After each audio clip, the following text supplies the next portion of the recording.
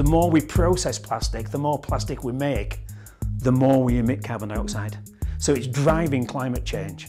So the important thing for me is that we use materials responsibly to minimise our use of resources, leave more for future generations and help mitigate climate change. The Ellen MacArthur Foundation reckon that 20% of packaging can be made reusable, yet as it stands at the moment, less than 2% is. Many Happy Returns is a project that looks at reusable packaging. So it could be for takeaways, it could be for coffee, it could be for all sorts of different things. And really we're looking at how can we make reusable packaging more mainstream. We have created a system for reusing takeaway food at the university. It's gaining momentum, it's been used over 1,000 times so far, so actually in concrete terms that's 1,000 single-use containers that haven't been used. If you use a container 20 times, that environmental burden is just 5% of what it was if that container was used once. In terms of the materials, we're interested in how the bowls behave in a reuse system. So these bowls are going to be scratched during use, and they're also going to be stained with food. Using a cut brush and a known force will scratch the bowl quite heavily, but that isn't necessarily indicative of a real use scenario. So I've also been scratching them by hand. After scratching and after staining, we then wash the container in the commercial dishwasher and then analyse the wastewater for microplastic contamination.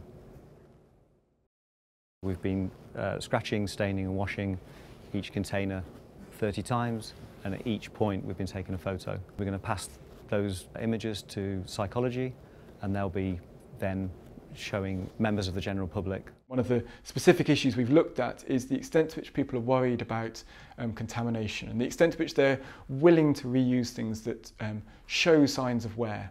We've put it into the paradigm that we developed, and we've identified the point at which people say, no, it's too dirty for me, I wouldn't reuse that. We can then design packages that don't end up looking like this after they've been used many times. The piece of work that we do within the Many Happy Returns project looks at the environmental impacts of reusable packaging all the way from the start to the end of their life. If we didn't do the life cycle assessment, we wouldn't know whether what we were doing was actually better for the environment or not. And as we do the assessment, we might find that there's a hotspot somewhere, and a hotspot might be an area where we could say, actually, there's a lot of energy used there, so there's a big carbon footprint. And by highlighting that hotspot, it then tells us that's the area we need to work on going forward to try and improve it, reduce the impacts to make it even better. One of the aims is to bring to bear behavioural science, which is an approach to understanding and changing people's behaviour. Fundamentally, the plastics problem isn't a plastics problem, it's a people problem. And it's how people use plastics and how they dispose of them that's the issue. So what we want to understand is how people interact with plastics. A lot of the time, the question is, how do we change the consumer, or how do we change consumer behaviour? And is consumer behaviour willing to engage with reuse? From the household work that we've been doing, we're actually finding that they're already doing the things that retailers and sort of businesses want them to do. The geography part, I guess, of what we're doing is getting out there into real world settings, seeing how people go shopping, unpack the goods when they get home, use their kitchens, do some cooking, how they waste goods or how they recycle things or how they reuse them. So I noticed you've got particular jars for... That's right, yes. Specific jars for yes. specific... Yeah, that's quite an interesting thing to understand is, do you know how many times you're reusing the bags themselves, or... Probably, I should think probably after about 3 uses they'll start to get either dirty or torn, or, you know, I just don't want to keep taking a new bag every time I go there. People feel very guilty for consuming and for purchasing plastic, and a lot of the time they will beat themselves up about it or put themselves down. That can lead to them disengaging. We listen carefully to what people say, not just the content of what people say, but how they say it, because that often gives us insights into, again, the kind of limits to which people will be able to engage. And the more you understand that logic, the better the interventions will be.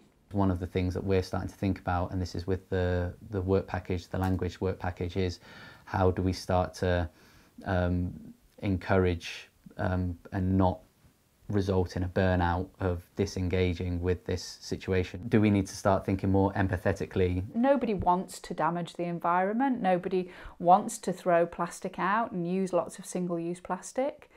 But what consumers feel, and what we can see in the language that they use, is that they're feeling very frustrated in their efforts to make different choices. What they would like to see is supermarkets taking more responsibility.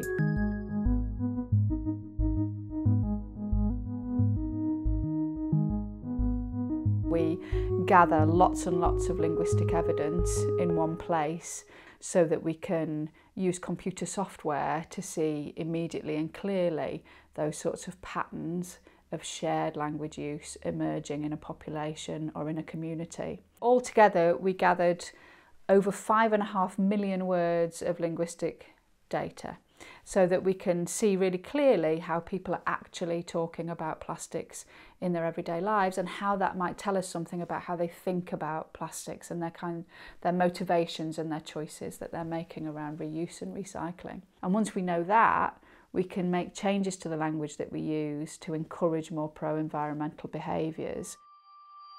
The language thing just really resonated with me. What I did was took phrases, quotes from research the linguists were doing, and they're all conflicted statements.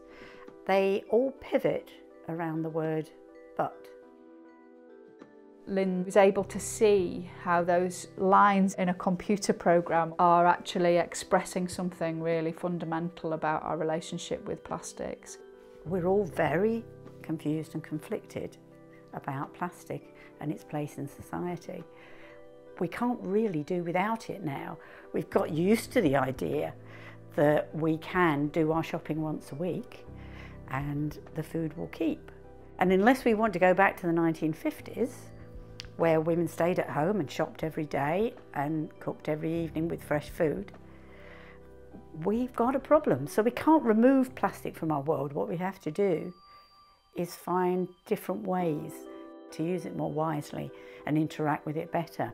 I think what linguistics can really offer STEM researchers and STEM subjects is a perspective on how we take that really important research in science, technology, engineering and so on, and communicate it better. It's really important with projects like this that we join lots of disciplines together, because to be sustainable, it's not just about the environment. We also have to have people engaging with it. It has to be easy for people to engage with it or they won't do it. And it also has to be economically beneficial. People won't engage with something if it costs more, even if it might be better for the environment. It's only by bringing all those aspects together that we can then find the best reuse system that people will engage with and is better for the environment and is cheaper for people. The goal for us is to drive business and behaviour change through evidence. And we provide the evidence, provide the materials and the business models in order that that might happen.